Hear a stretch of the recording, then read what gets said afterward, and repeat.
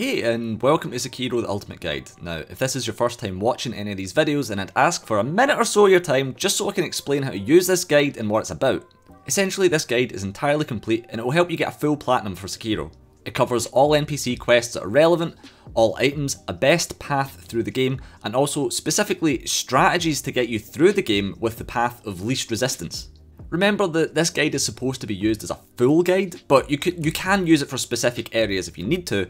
But if you're confused about how we are at a certain point or doing a certain thing, chances are the answer is in a previous episode. When it comes to boss battles, we really only show you the easiest method that we could find based on our perspective. If you want to fight the boss differently, it's up to you in this case to find a different and harder strategy. Now, if you have a good tip or have a question, leave them in the comments and I'll add them to a pinned post. That way this guide can constantly get better or more efficient. So if you have a question, check the pinned post first. If you do have a tip, please leave a timestamp so I can find the bit that you're talking about. Also, please bear in mind that this guide is taking me literally hundreds of hours to make, so if you enjoyed the video, the least you could do is give it a like. If you really enjoyed it, perhaps give us a sub. And if you really enjoyed it, you can support the channel on our Patreon if you're feeling generous, or perhaps sub to us on our Twitch, that's another good option. Now on to the guide. So, welcome back to Sekiro the Ultimate Guide, and today we're doing three different things. We are wrapping up the beginning part of the depths, we are going to finish the, one of the quest lines you need to do, just get out of the way, and then we're also going to do Sunken Valley and get a whole bunch of that done. So, we're going to travel to this bonfire, which I think it's the Depths Idol, whatever the fuck it is, and this is the one that we unlocked earlier, just at the abandoned dungeon episode, just to kind of get out of the way so we have it. So we're gonna, I guess, drop attack this guy. You don't really stealthily make your way around, because if there's a boss in this area and if they see you, they'll just rush you, and it's pressure you don't need. Yeah, so the boss is actually, he's like the same, basically the same boss as the Gunfort boss, the Snake Eyes guy.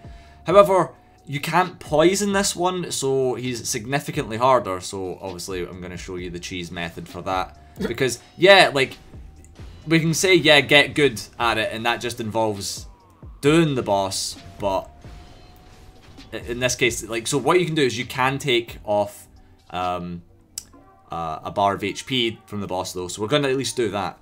And if you take care of those guys and the boss sees you, because sometimes the boss sees you, sometimes they don't. If they do see you, just quit out, reload, reset the boss position, and then you can just walk up to them and backstab them. So that's an easy enough thing to do.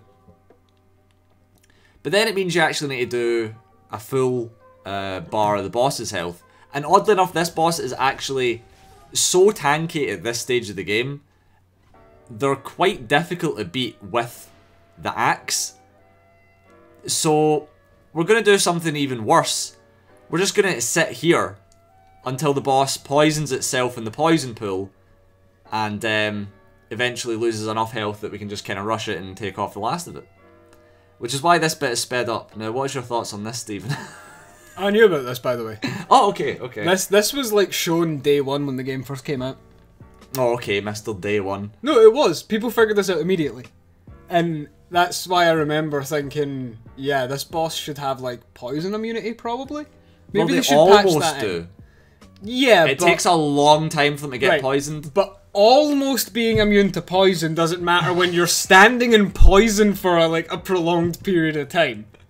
I mean, yeah, fair enough. I mean, look, that almost poison immunity was great for that 50% of the health that's just disappeared. So you can just do this and take care of the boss. So realistically speaking, if you're kind of watching ahead in the guide, you can come and do this earlier, but doing this before Genichiro, which you can do, doesn't actually net you more stats or more HP or whatever, because you still can't get, there's another 2 prayer beads that you physically can't get before Genichiro, so there's just no point in doing it before Genichiro, because you can't get, you can't level up, so to speak. Now that Snake Eyes is basically dead, you can go up, hit him twice, and he'll basically die. Pretty much. It's not like their posture's going to recover at this point, so... The thing is, though, is that, the boss, so what you saw there, though, is, hit, axe is pretty decent. Tank through their attacks with a fanging blade. You thought this was a dex build? Thought this was a Dex game. It is a Dex game. That's why you're just winning. So this is the definitive proof that strength beats Dex. This is the definitive proof.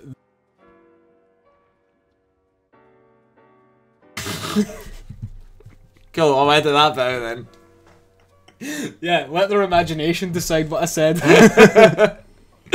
So anyway, we're just gonna do the item run here. So you want to come the specific route that we went just there, because then you can backstab the cannon guy. Because for some reason it doesn't, like, his cone of vision or whatever still won't reach to you fighting the boss. So that's pretty good. So it means that you're not gonna get canned the whole time, because you really don't want that.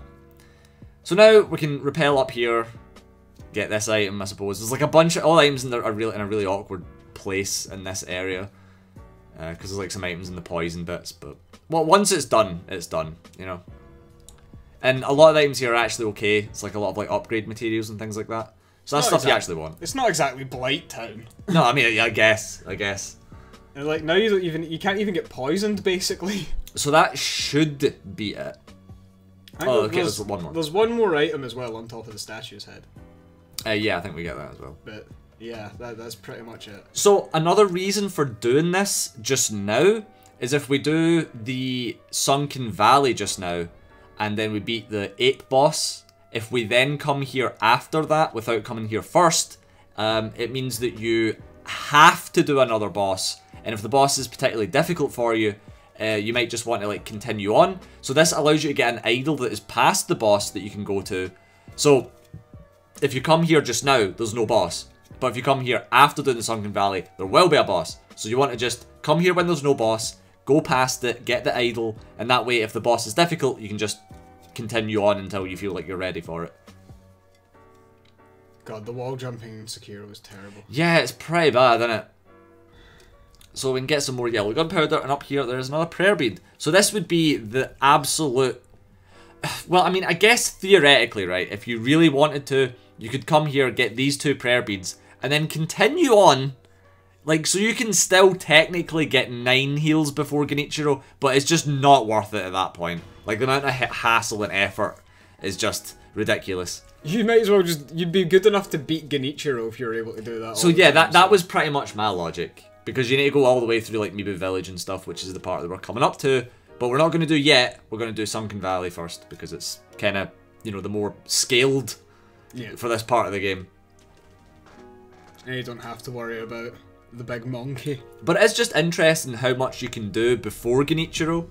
And I guess it's just something to mention. You can come here and you can do this, and you can get another gourd seed if you really want to, but it's more hassle than it's worth. So now we're going to the Gunfort bonfire. This is now the quest line that we're going to do. This allows us to access one of the endings. And basically this involves killing a god. It's fine, just natural everyday stuff for a FromSoft game. Yeah, pretty much. So you want to jump off and then do the physics bend and repel, because if you jump off and you land on the ground, it's high enough that you end up taking damage. You even take damage from jumping in the water there, it's kind of... But I mean, I guess it is like technically realistic. There's a snake, by the way. Yeah, so that was that's yeah, because there won't be any, like, you probably won't be able to hear the background noise. Yeah, so we're just coming to here like immediately to get this bonfire, because we need to like warp back to it. And now we're going to go to Senpu Temple to do that. You know, the thing that we said where you like take control of the guy or whatever. That's the quest line that we're doing just now. Oh, we have ninjutsu now. Yeah. Okay. So you get that after Genichiro. So you can't do this until you do the Genichiro. Yeah. So what you need to do is you need to go to your ninjutsu and equip the puppeteer one. That's what it's called. And then this guy will do what you ask him to. So when the prompt comes up, press R1 after you do the backstab, and then he'll just like go up there. Now, something that is kind of odd, you can go through loading screens and this guy still stays here. So you can like... I think it's the kite position stays. No, because when he moves away from it, it like reels back in. Oh, okay. So for some reason it just sticks about. It's useful at the very least. and it's like the only instance of something He like that is not happening. subject to the laws of time and space, is what you're telling me. He's not. So we're just gonna warp to... Oh fuck, I can't actually remember. It is... Shugendo. So that's the side of the mountain bonfire. Yeah. And then this is like the closest we're gonna get to the repel point. So you remember this bit. This would require going through like half of the mountain if you were to just run. And you can just run past all the enemies, but this I guess is marginally easier. Because there's like no enemies really to run past. Because you can go on the roof and then jump up here. So then what you need to do is there's the kite. So again, that's like 2 loading screens. And then you can just like bound all the way over here. I like how you don't take any damage from that fall. Yeah. It's only if you press the X button that you get subject to gravity. It's true. Like that, like you fine. Is that what? 100 feet drop? I could It's do it. nothing. He's a superhero. It's the only thing I can think of. Or that sculptor's got a really fucking good screwdriver. Best screwdriver in the land, bro. So there's an idol here for, I guess, No just reason. convenience sake if you manage to fuck this up, I suppose. So now you get to do a big drop attack on the snake, and by doing the snake now, well, I guess the snake never really comes up later on. By the way, this is one of many snakes. There isn't just one. I think there's like 3 technically. No, there's 2. There's 2 snakes. Well, no, because there's this one, and then there's the one, like the other one that you... Right, I think the one that you stabbed in the eye is the one that's down in the caves. I don't know if that's true. I think it is the one down in the caves. Well, there's either 2 or 3, is what it is. Because there's only 2 serpent viscera, and there is a dried serpent viscera, which is the dead snake. The one that's been dead for a while. So there were 3 at some point, I'll give you that. Sure, wait, what one's been dead for a while? Well, that's what the dried serpent viscera was. It's like a dead snake heart. Because you get the serpent viscera from killing a live snake. You get fresh serpent viscera. Well, whatever. Not paying enough attention. You don't need to pay attention to any of the items in this game. They don't do anything. It's true, they don't, which is kind of the worst thing about the game. But, Well, so these ones do. These are ending items, but otherwise... So now we have gotten those key items that gives us access, well, at least we're starting to get access to one of the endings. And that's pretty much like all the kind of side wrapping up stuff that we're going to do just now. We're now going to continue on with like actual progress. I mean, I guess the wrapping up stuff was still technically progress. You did unlock an ending, Yeah. so... But, and the thing is the ending pertains to, like, the platinum, so this is something that you actually do need to do. It's like an actual quest that, like, gives you a tangible thing, or is about as tangible as a trophy is going to be. Yeah, until the downfall of civilization in PlayStation is nothing. Aye, right. Then you'll lose the platinum, but until then, you've got something. I love trophy hunting. I love it. Just not doing it, the idea of it, it's funny. So, we'll continue on now, get some adamantine scrap, and this area is a lot more confusing than it actually ends up being. For some reason, jumping up Just jump up the fucking rock, man. Can't do it, right? So have your shurikens equipped, because there's like a bunch of monkeys that you need to like kind of deal with. There's one up there, which you just kind of hit down and kill. He's subject to gravity, but only if he doesn't let go by his own volition. It's true. So you can drop attack this one. So this is like the correct route to take through here. And you can just kind of like quickly run through if you bound over to the other side, but this gets you like all the items which are vaguely useful, I guess. About as useful as they're going to be. So this is the bridge that takes you to the other side of the valley, but on this side, which I guess is the left side, we're going to do some stuff. I'm just kind of showing you the orientation here though. So there's like a couple of like lookout monkeys that we're just going to kill just now to get them out of the way so they don't spot you later on. There's also like a lower level to this valley, and that's like the next part, but that'll be in the next episode. Is the lower level the one with all the poison and the white monkeys? Don't worry, it's a very short. Oh god, I area. hate it so much. Yeah, it kind of just sucks. So much. It's the worst area.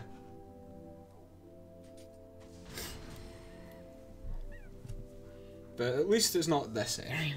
Yeah, at least. So use your shurikens to like angle the camera so you can like take care of like the monkeys that are like sitting down here.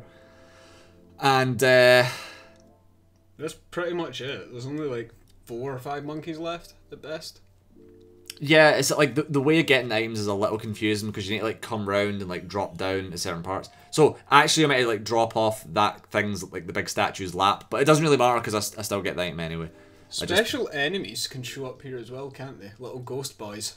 I've never heard of that. There's a point in the game where sure, like, yeah, spectral like enemies appear. They can appear here. Yeah, but it only ever becomes relevant in 2 bits of the game because you never need to backtrack. Yeah. So okay, so now I remembered that I missed like one item. So this is like you go on the lap here and then you drop off and there's like an Akko's sugar, I'm sure. Yeah, there's like a platform down here. And then you can rappel back up again. So you don't need to worry. And that's like kind of... I'm pretty sure you can get... I mean, it's kind of hard to get confused at this point. This is like hardly Blight Town. I don't mean to overly explain it. It's a corridor. So, yeah, it's like little spectral versions of these guys can show up, I think. yeah, so that I can't remember what point in the game that happens, but it only ever happens like 3 times. 3 times in the game it happens, and you just avoid the enemies anyway. You just don't. I think it's after you kill the first corrupted monk. I think you... No, because they show up before that. So now we can move over to the other side here. No, the one before corrupted monk. What's his name? He's not even a fucking boss. The one who like dispels the illusion in the woods. I think it's him. Something like that. So this is like actually a good point for using your Mortal Blade technique, oddly enough, which is it's not like an AoE attack, but you do a big swooping slash and it does pretty decent damage. So you can use your shurikens to like take care of like an amount of the monkeys. You also have whirlwind slash. You do, which then doesn't take up any emblems as well. So you can use whirlwind slash, you can use mortal draw, but personally I found that mortal draw was actually like a little bit better. But you need to be careful because sometimes when you go to use it, you'll accidentally just do the grab attack and kill them, as opposed to just using mortal draw, and it just does this massive sweep, kills like a whole bunch of them in one big go. So you know what they killed though? The frame rate. Yeah. You might win, but they get the last laugh. They get you down to a blistering 10 FPS. That's like 3 or something, honestly. Look at that. It's fucked. I mean, I've got a 1070 as well, which, I mean, it's not insane, but like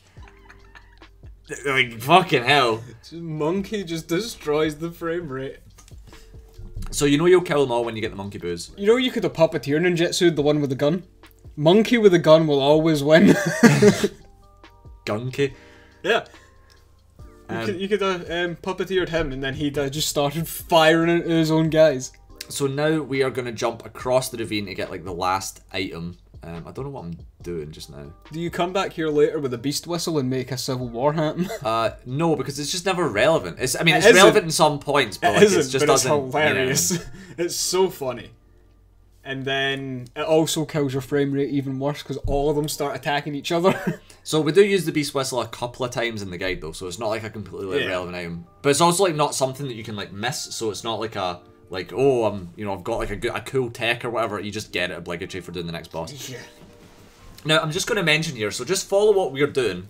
But before we go into this next boss, I want to just make a point about how the techniques that I saw for the boss were very much like, oh, you know, wait for this certain opening and like, you want to attack it at this point and you'd spend like ages running about.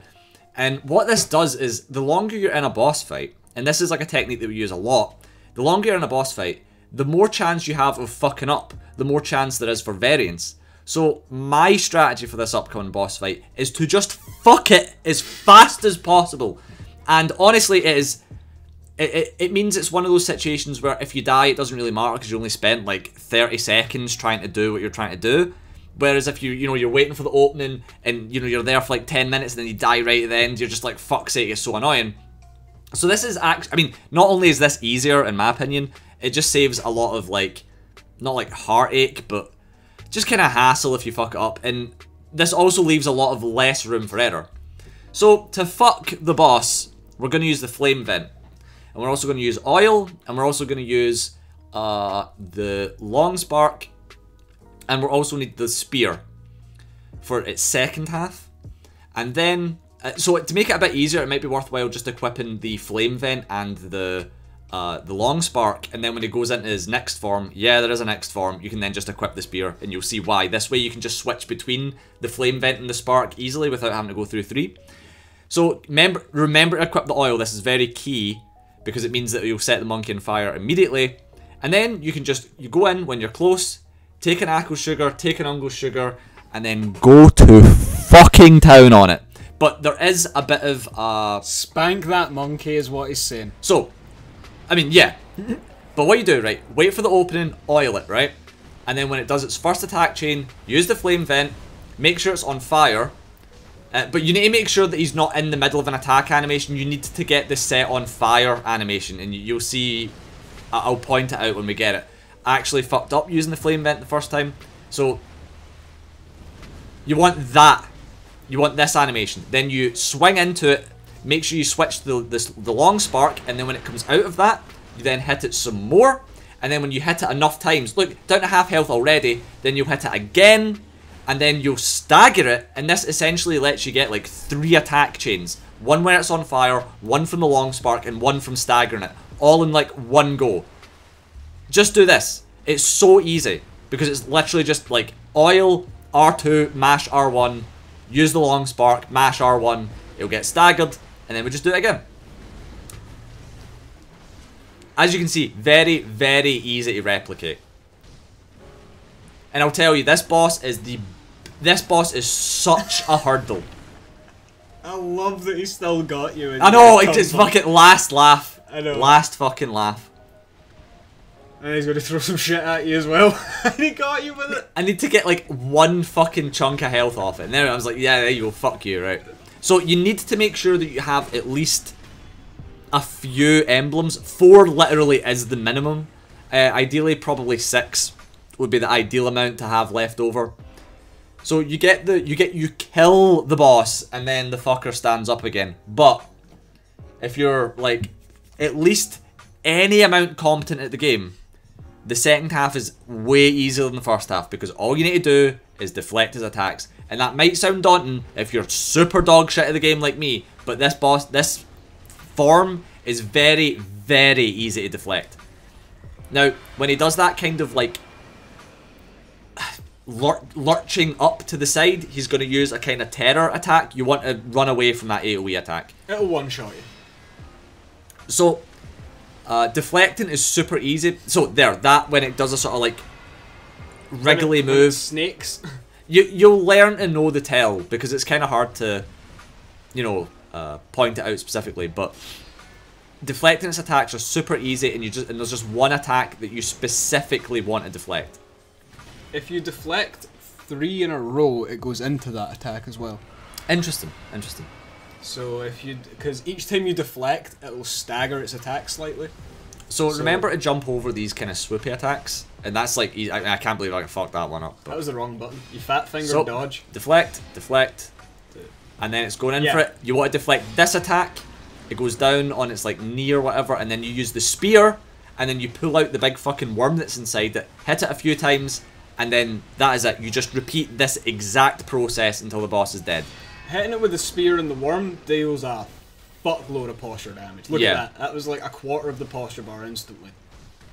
And then you're about to get terrored here. Oh, you just made it. Yeah, yeah.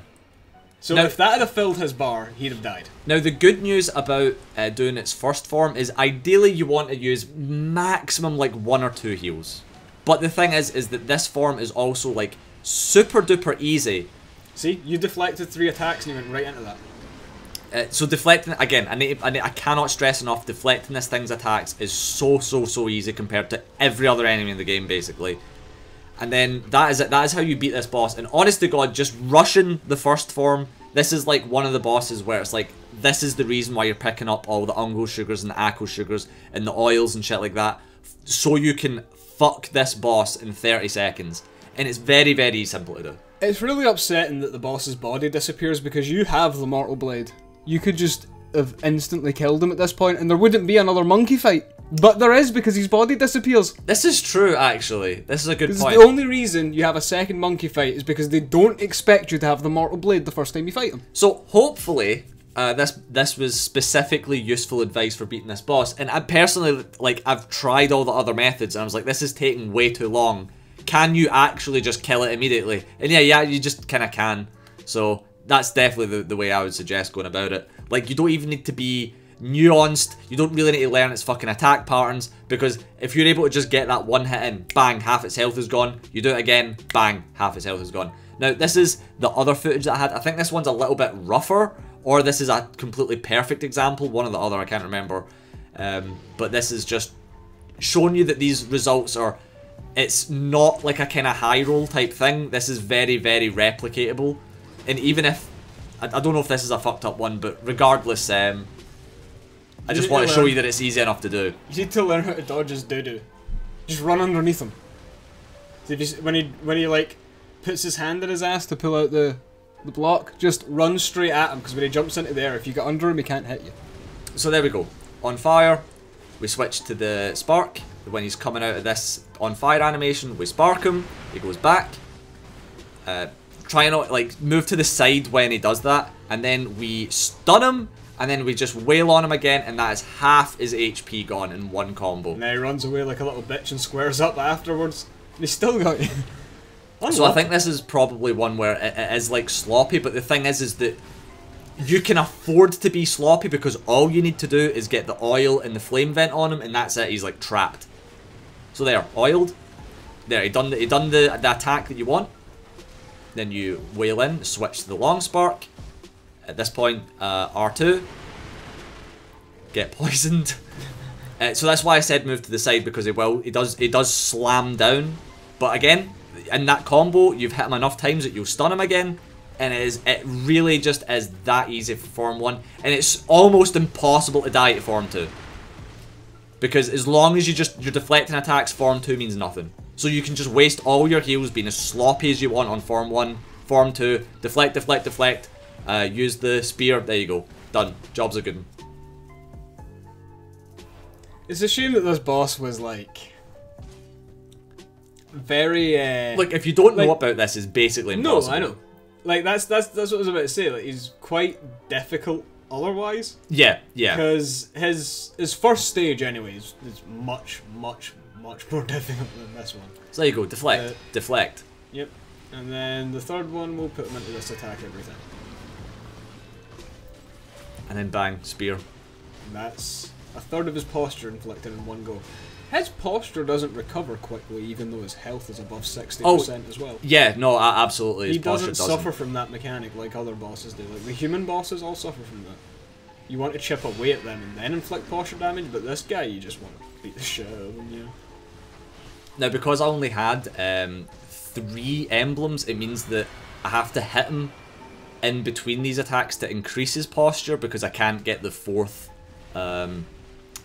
spear in. So if you only have 3 emblems, then you, I guess, have to, like, after you've used the spear on him, hit him a few times. See, if you deflect, so it's 2 of his attacks. If you deflect 2 of his attacks, his third attack will, not even in a row, just deflect 2 of his attacks. As long as you don't block one in between. If you get deflect to deflect, even if he misses with one in between, sure, his third attack will go into that slam down. It definitely seems it, yeah, yeah. So, yeah, I thought it was 3, turns out it was 2.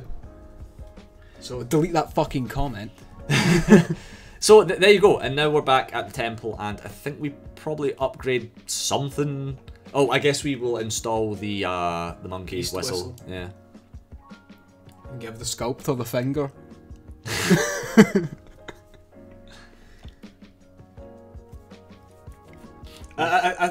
It's like an item that is totally useless except in 2 places. No, because you use the finger whistle for baiting guards and stuff. So that is one thing I actually mentioned. Well, so the finger whistle can, yeah, duh.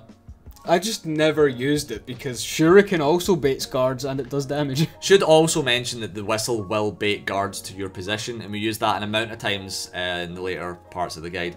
So now we are going to upgrade, we're going for Sculptor's Karma Scars. Get some more emblems, always good. I guess I just never considered using it because I'm like, well, I'm fine just blocking and killing things. Yeah, I guess. I mean, more emblems means more axe. This is like if you want to play fucking Metal Gear. Yeah. So it is. This is like on the corner and you just hit it with a little whistle. I guess I should like pick a fucking stance. Am I using the axe or am I using the whistle? Why not both? Just whistle for a guy to come out and then just fire into him with a fanging blade. So anyway, that is it for the Sunken Valley Part 1. Next part will be Sunken Valley Part 2. Hopefully you enjoyed that, and hopefully it was helpful. Catch you guys later.